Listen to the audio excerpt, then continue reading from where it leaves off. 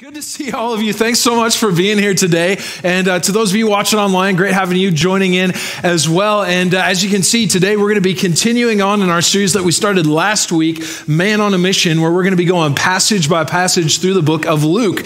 So we're going to be here a while in this series, and I'm so excited because what better way for us to discover what it means to find and follow Jesus than to study his life. And we're going to be doing that through the book of Luke. So if you have your Bibles, you can turn with me to Luke chapter 1 and verse 26, and we're going to be starting there today. The title of our message is Working the Plan. Working the Plan, Luke 1:26. Now, as I meet people and get to know them, I find that most people kind of fall into one of two categories when it comes to a certain characteristic.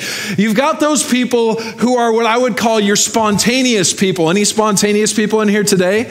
Some of you are spontaneously raising your hands. That's great. But we got our spontaneous people. These are the people that would prefer not to live life on a schedule.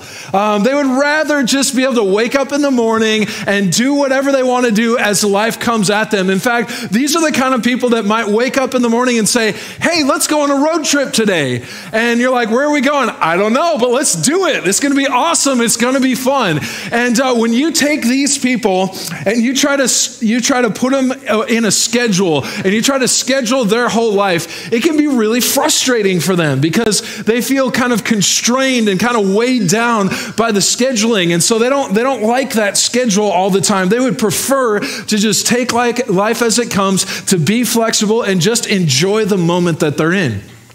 Then there's others of us, notice I say us because I'm in this category, that I would call planners, all right? We got any planners in here? All right, and then we got a whole bunch of you that just decided not to participate, all right? You're either spontaneous or you're a planner or you're a non-participator, okay? But for those of us who are planners, all right, if you're like me, you wake up in the morning and you know where you're going, you know what you're going to do, you know what time you need to be there, and if everything works out according to plan, you know exactly what you're going to do and how you're going to spend every minute of your day. For these people, the planning, the scheduling isn't something that makes them feel weighed down or constrained, but it's actually something we enjoy. We like being able to have that schedule because it helps us to feel free to know where we're supposed to be and what we're supposed to be doing. And for me, having that schedule just is a way for me to make sure that I'm not missing anything. I want to make the most of every moment. And so having that schedule seems to help me do that. Now, as an example of me being this kind of scheduled type of person, I'm gonna let you into what Sunday mornings look like a little bit for me. So I show up on Sunday mornings at least by 6:30 every Sunday, all right? In fact, if I'm here at 6:30, I'm actually a little later than I like to be, but by 6:30, I'm here at the church every Sunday. And the first thing I do when I get here, and this is gonna sound really unspiritual of me as your pastor, so please forgive me ahead of time. The first thing I do when I get here is not like spend time praying over the service or spend time like going over my sermon notes or anything like that. The first thing I do when I get here is go to my desk, sit down, and write my to-do list for the week. All right, it's what I do because I found that when I come on Sunday morning, if I don't sit down and I write my to-do list for the week, so I know what I need to get done this week, I know when I've got my meetings, I know when I've got to make a phone call, I know the people I need to connect with. If I don't sit down and do that Sunday mornings first thing, then I'll be distracted all morning trying to think about, I've got to remember this later, I've got to remember this later. If I just write it down, it helps me be so much more focused on what I need to do here. So I sit down first thing Sunday mornings when I get here, I sit down and I write my to-do list for the week. Now that might sound a little weird, but being a planner, that really helps me. Now, we as a planner, we've got all kinds of kind of what I would call maybe proverbs or general wisdom that we say in our culture about planning. And these things are, as a planner, things that I really grab onto. You've got your things that say something like, if you fail to plan, you plan to fail, right? So let's make a good plan. If you fail to plan, you plan to fail. A second one that's what my football coach used to say all the time when it came to football. He's getting ready to play a team this week. He's like, we got to make a good plan for how we're gonna play this team, their defense, their offense, all that kind of stuff. And so he would say things like this: we got to plan our work this week, and then we got to work our plan. All right, and that's as we get into today's passage, what we find is the starting of the working out of God's plan. We find the starting of the working out of God's plan for Jesus to come to this earth that he planned long long ago. And finally, we're here at this point in Luke chapter 1. And in this time and space in history, God is going to start working his plan for Jesus to come to this earth. And what we find as we look at this passage of Scripture, what the emphasis that Luke gives here to this beginning portion of Scripture is that Jesus is the fulfillment of all of God's promises for you. All of God's promises for you, Jesus is the fulfillment. If you want to experience all that God wants for your life, you've got to find it in Jesus, because apart from Jesus, we can't have any connection. We can't have any relationship with God apart from Jesus. And so in Jesus, we find the fulfillment of what God has for us in every way. And so what we see in Luke chapter 1 and starting in verse 26, it says this: in the 6th month, the angel Gabriel was sent from God to a city of Galilee named Nazareth, to a virgin betrothed to a man whose name was Joseph, of the house of David, and the virgin's name was Mary. Now, don't worry, it's not Christmas yet. You still got time to get your Christmas shopping done. But we're here, Luke 1. We get into this beginning stages of God revealing the coming of Jesus. And this is a powerful portion here. I love, as we look at this passage of Scripture, there's a few things that Luke makes sure to point out. He says, in the 6th month, the angel Gabriel. So the 6th month, this is, as we're going to find out a few verses later, 6 months after Elizabeth has her visitation from God, Zechariah has his visitation from the angel of God that says Elizabeth's going to get pregnant. And Elizabeth gets pregnant. This is 6 months after Elizabeth has gotten pregnant. We talked about that last week. And in the 6th month, the angel Gabriel, the same angel that went and announced to Zechariah that Elizabeth was going to be pregnant, comes to a city of Galilee named Nazareth. Now, for us, the word Nazareth just means this is where Mary lived. I mean, that's about all most of us probably know about it, because we're not from this part of the world. But what we know about the city of Nazareth, or really I should probably better say the town of Nazareth, or maybe even better yet, the village of Nazareth, is that it was really nothing special. There was really nothing special about Nazareth. Nazareth was kind of in the northern part of Israel, and it was close to a trade route, but it was kind of off the beaten path a little bit. And so estimates vary of how large Nazareth would have been at this time frame, but it was not a large city. It was not a powerful place. It was not an influential place in this time frame. In when this happens, Nazareth is just kind of that small town that's out there somewhere that people who are local and people who are from the area kind of know about it, but a lot of people who might not be from around there don't really know much about it. And so Nazareth is kind of this off the beaten path place that's nothing really that special. And it says the angel comes to Nazareth to a virgin betrothed to a man whose name was Joseph. Now, I find this really interesting. The angel makes the announcement to Mary that she's going to become pregnant and she's going to give birth to Jesus. But whose name is mentioned first? Joseph's. All right, it mentions Joseph's name first. It says the angel comes to a virgin who was betrothed to be married to, who was betrothed to Joseph. This man Joseph, who was from the house of David, from the line of David. Now this points out a couple things. First of all, Mary wasn't a well-known girl at this point. If she would have been, they would have named her first, and Luke would have made a point to say, "Hey, the angel Gabriel visited this very influential woman, Mary." But Mary wasn't an influential woman. She was just a girl from a small town. In fact, how betrothal worked, this process of getting married in Jesus' day, in this time frame of history, Mary could have been as young as 12 years old. That's right around the time when a lot of Jewish girls would get betrothed to be married. And usually the process of getting married for them started with with the man coming to the bride's family and paying the bride price to be betrothed. And there was this official betrothal period that oftentimes lasted a year or longer sometimes even. And in this period of betrothal, this is a little bit different than engagement for us. I mean, we get engaged in our day and age, and it's looking forward to the wedding, it's planning for the wedding, it's all of those kinds of things. But in Jesus's day, in this time of history, a betrothal was about as good as a marriage, to the point that if you were going to break a betrothal, it was about the same thing as getting a divorce. There were legal things involved in breaking a betrothal. It wasn't just like, hey, I decided not to marry you anymore. There was some very real consequences to this. So Mary, this unknown girl from this off the beaten path place in Israel, gets a visit from an angel. And I find this really interesting because if you can think of all the people that God could choose to have be the mother of Jesus, he chooses the unknown girl in the unknown place that nobody knows, that's already betrothed to be married to another man, to Joseph.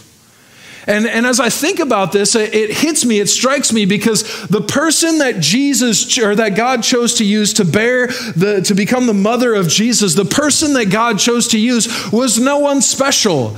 The Bible doesn't say that Mary was well known. It doesn't say anything about her other than that she was a girl from a town in Nazareth. Now, of course, to this day, we know who Mary is. We know the incredibly important role she plays in the story of Jesus. We know that she was an incredibly important person. But at this point, when the angel shows up, she's not. And in fact, the Bible doesn't give us any sense that there was anything special about Mary other than the fact that God chose to use her. Other than the fact that God chose to use Mary, there's nothing that we know about her that would set her apart from anyone else. And as we look at this, I think the reality that we can grasp onto and that we can hold onto is no matter who you are or where you come from, Jesus is for you. You might feel like a nobody from a small town that nobody knows about. You might feel like I'm just a normal person. I'm just an average person. I'm nobody special. But let me just tell you that even if you feel that way, that you're nobody special, that you don't come from a special place, you don't come from the right family, you don't have the right background, you're not a prominent person in any way, let me just tell you that God wants to show up in your life as well, and he wants to announce the coming of Jesus in your life as well. He wants Jesus to become a part of your life. He wants Jesus to dwell within you as well. Mary wasn't somebody special. She wasn't somebody that we knew anything about, but God chose to use her. God chose to work out his plan through her. And let me just tell you this morning, you might think, I'm nobody special. I don't have much going for me, but God can choose to use you. And in fact, he wants to choose to use you to work out his plans and purposes in your life and through your life as well.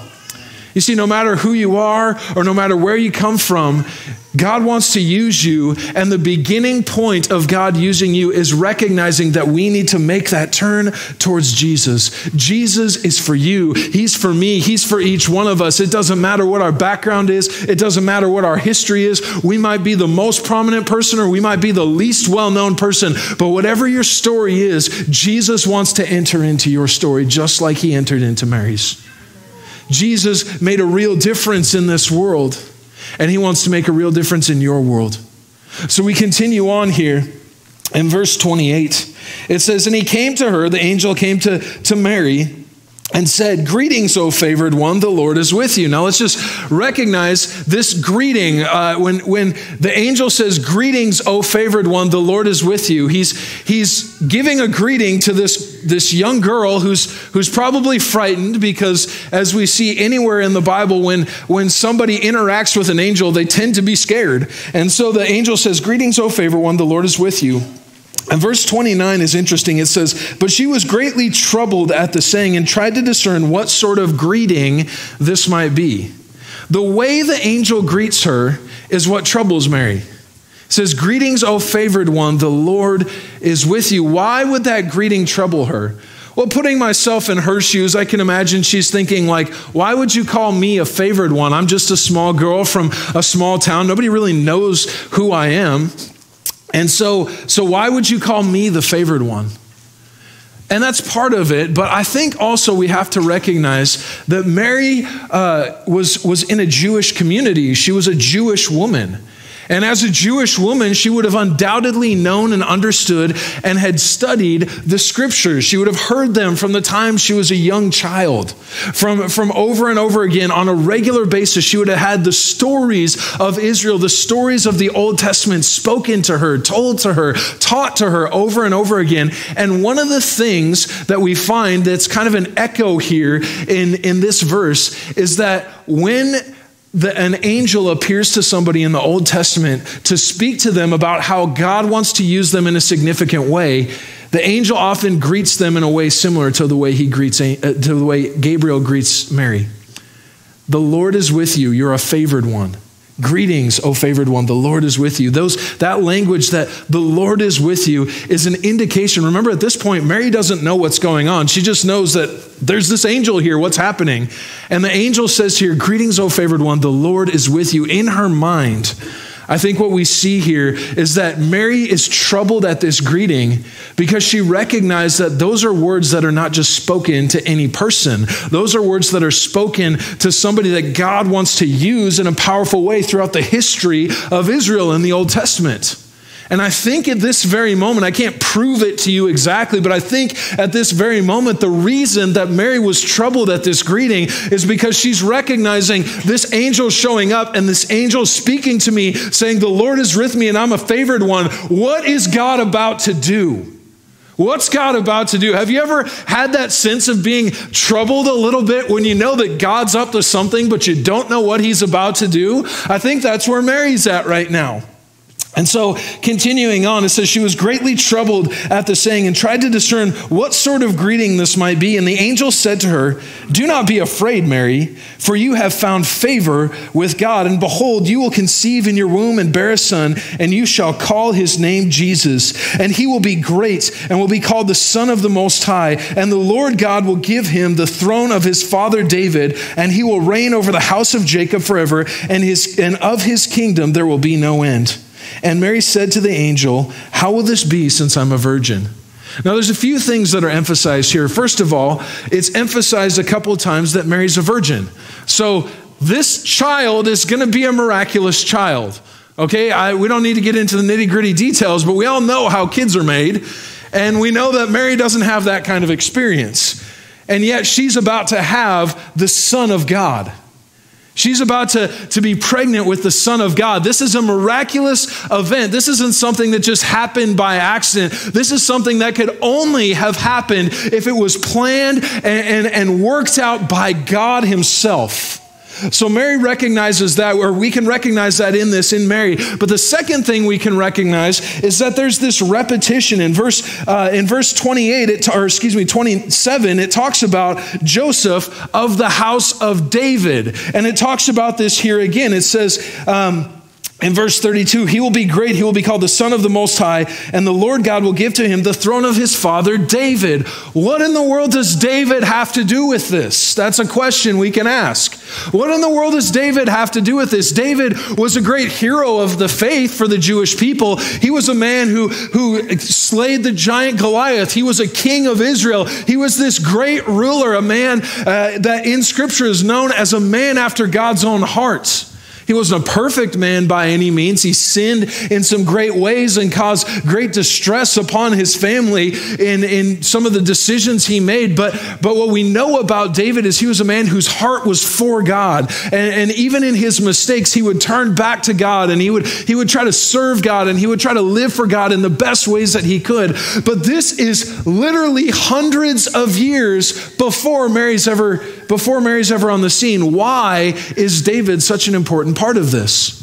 And the reason David is such an important part of this is because what Luke's trying to show us is that this wasn't just some random event that God decided and said, you know what?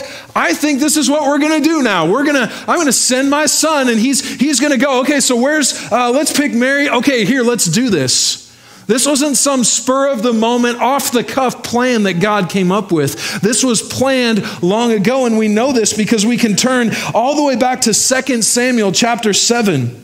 In verse 16, and this is a prophet of God, Nathan, speaking to David. And he says to David, this is a promise that God gives to David through a prophet. He says, and your house and your kingdom shall be made sure forever before me. Your throne shall be established forever. In accordance with all these words and in accordance with all this vision, Nathan spoke to David. In other words, what we see here is that hundreds of years before Jesus had even come, God spoke to his people and said, listen, I'm going to send somebody who's going to be the king of Israel. He's going to be the king over all that I have created. I'm going to send somebody, and this isn't going to be a king in the earthly sense, a king that's going to raise up to power and who's going to rule over a plot of land, and it's just going to be an earthly king, and he's going to live, and then he's going to die, and that's going to be the end of it. What God says to David is he says, listen, through you, through your ancestors, there's going to rise up somebody who's going to take the throne and who's going to be the king, not just the king over Israel, but the king over all of creation. And this king is going to reign forever and forever and ever and ever. And this king is one that you can serve. This king is one that you can know. This king is going to be from the line of David. What Luke is trying to show us as he repeats this fact about David, that Joseph's from the line of David and that Jesus is going to be the king over all the king of David that was promised to come over all of the earth, that we know that this was planned from the very beginning. You see, it could seem like the plan of God was starting to be worked out in Luke chapter 1, but the fact of the matter is Jesus was God's plan A from the very beginning. He wasn't God's plan B. From the very beginning, all throughout the Old Testament, we see that there's a promise of a coming rescuer, a coming deliverer. There's a promise that somebody's going to come and make right what was made wrong in the Garden of Eden. And from the very beginning, that person was planned to be Jesus. The angel is announcing to Mary, listen, this promise that you've held on to, this promise that's been out there for hundreds of years is about to come to pass. And it's going to come to pass through this child that you're going to bear. And as we look at this, it's important for us to recognize that Jesus has always been the foundation of God's plan for your life. Jesus has always been the foundation of God's plan for your life. He wasn't plan B. God didn't look at some decision you made at some point and think, man, how am I going to fix this? What are we going to do now? What can I do to try to enter into this situation? From the very beginning, before you were even born, before you were even conceived in your mother's womb, God's plan for you was to know Jesus. And he's starting to bring that plan into fruition in Mary right now. God's plan for each and every one of us was Jesus. He's always been the plan for your life. Jesus has always been God's plan for you. And that's why we at New Life talk about how our mission is to help people find and follow Jesus, because from the very beginning, God's plan was that though we had broken our relationship with him through our decision to live our lives our way instead of God's way, that Jesus was going to come and he was going to be the answer. Jesus was going to come and he was going to provide the solution that we couldn't have in and of ourselves. And Jesus was going to be the foundation.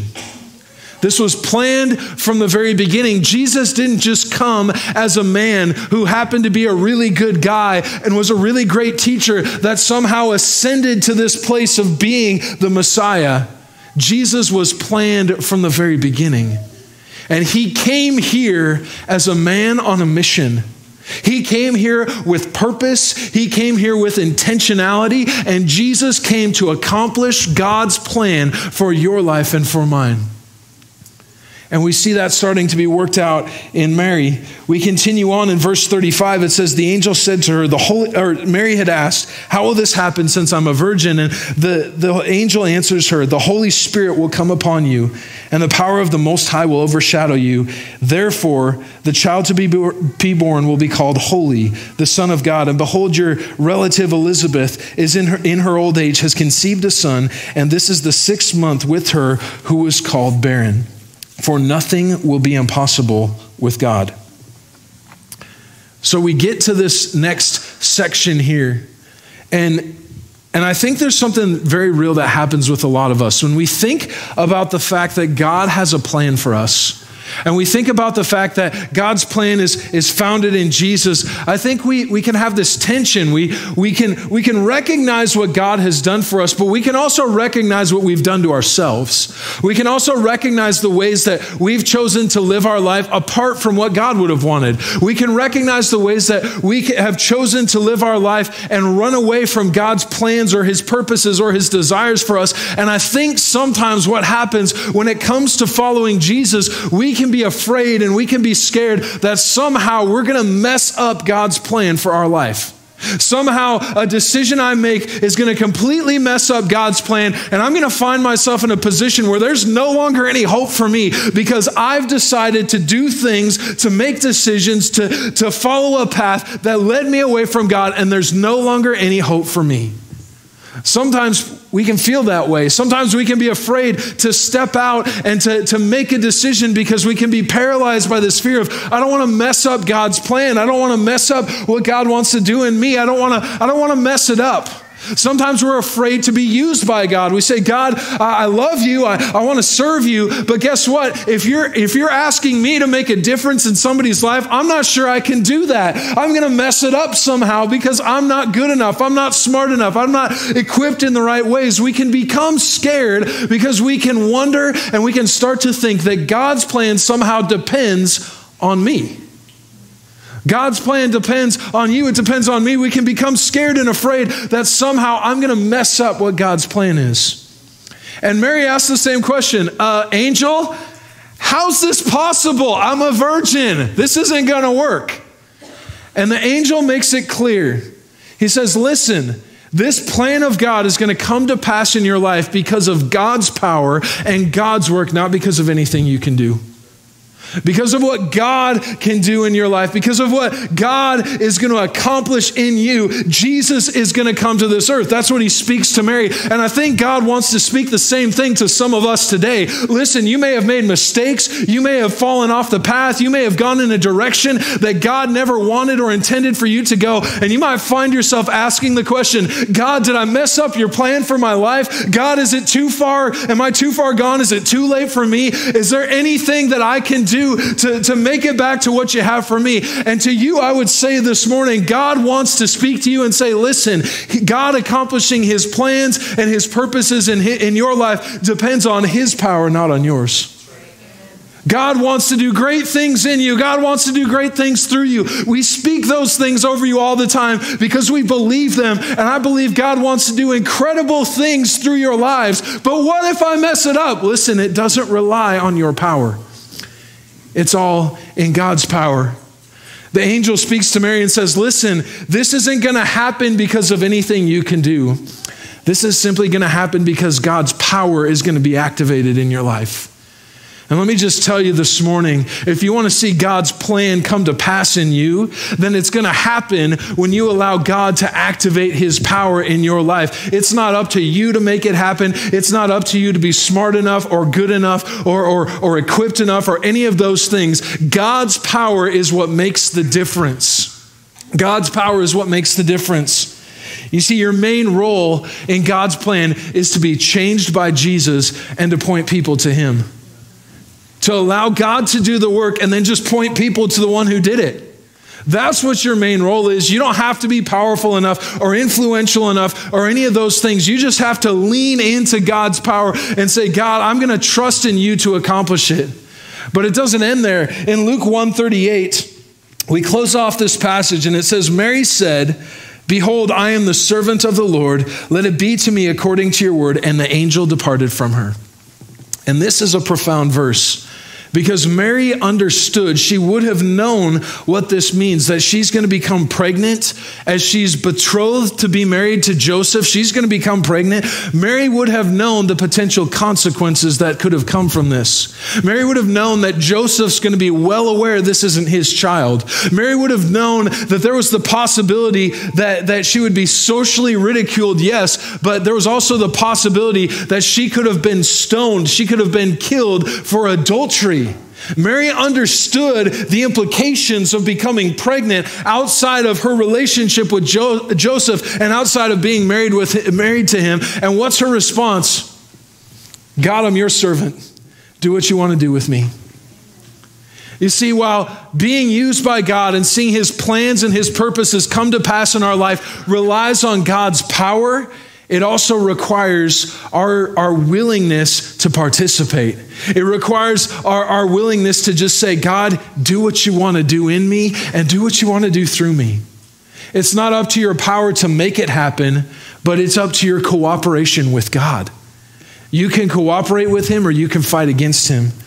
And as we look at Mary's response, this is a profound response. Mary understood that following God's plan for her life in this moment might cost her something. Following God's plan for her life could have put her off into a completely different future than she had planned for herself, than she was thinking about. But how does she respond? She says, God, I know the potential cost. I know what could happen for this, but I'm your servant.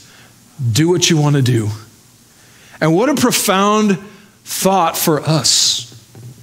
As God wants to work out his plan in you and in me, as God wants Jesus to be glorified in our lives, what a profound response that would be if we would all say the same thing. God, whatever you want to do, I'm your servant. Do what you want to do. You see, following Jesus requires you submit yourself to him completely.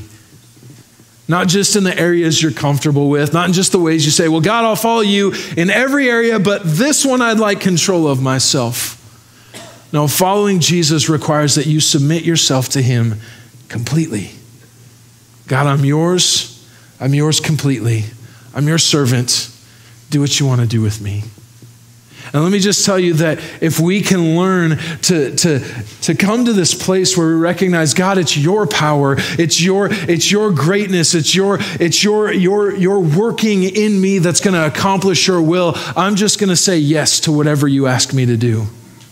If we come to that place where we can recognize those two truths and we can hold those truths and we can live those two truths, then guess what? Jesus is going to be glorified through you and you will become a part of God's plan to see his will accomplished in this world. You will see God accomplishing his plan to lift up Jesus in the lives of your friends and your family members and your neighbors and your coworkers. You'll see Jesus invading your life and invading situations where you didn't know what was supposed to happen or you didn't know what decision to make, and Jesus can enter into those things and he can do the miraculous in those places just like he does throughout his life. And as is recorded for us through the book of Luke, as Jesus enters into the situation, he makes all the difference. And Jesus wants to enter into your life and he wants to make all the difference in you.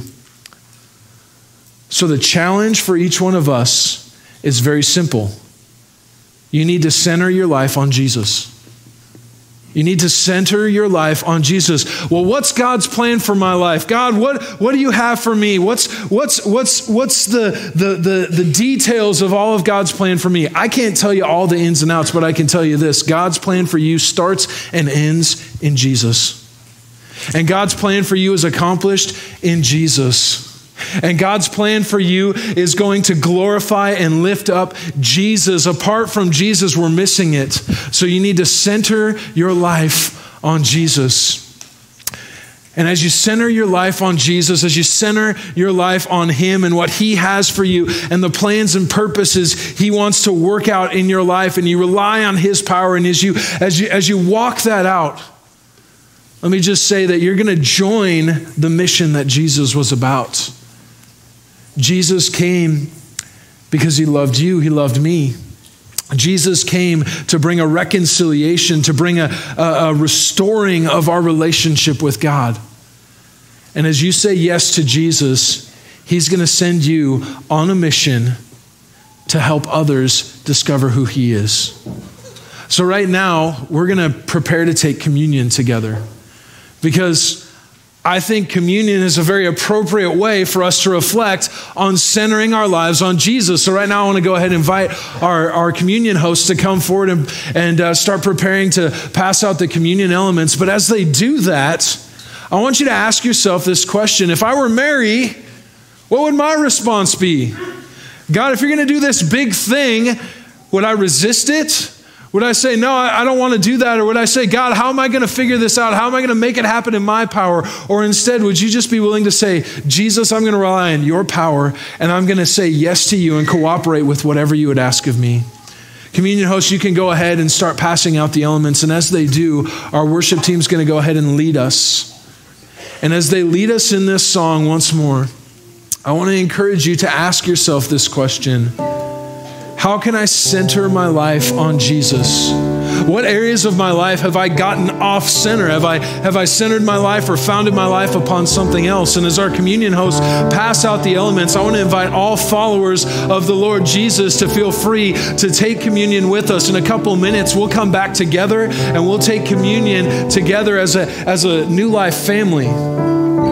But in the meantime, as they're passing out the elements, ask yourself this question. God, how can I center my life on you? Jesus, how can I center my life on you? If Jesus was the plan from the very beginning, if Jesus was the plan from hundreds and thousands of years ago before Mary was even born, if Jesus was the plan that God wanted to work in me and through me, then how can I rely on Jesus's power? And how can I say yes to whatever Jesus would ask me to do to be a part of what God wants to do in this world and respond like Mary did, say, yes, Lord, I'm your servant. Whatever you have, I will follow you. So Jesus, we just give you the next few moments. I pray that as we spend some time in worship and as we prepare to take communion, that you would speak to each one of us. That if there's any areas of our lives where we've gotten off center, where we haven't followed you and we haven't cooperated with what you've wanted to do, God, help us to be able to identify those and just respond as Mary did. Yes, Lord, I'm your servant. Do what you want to do.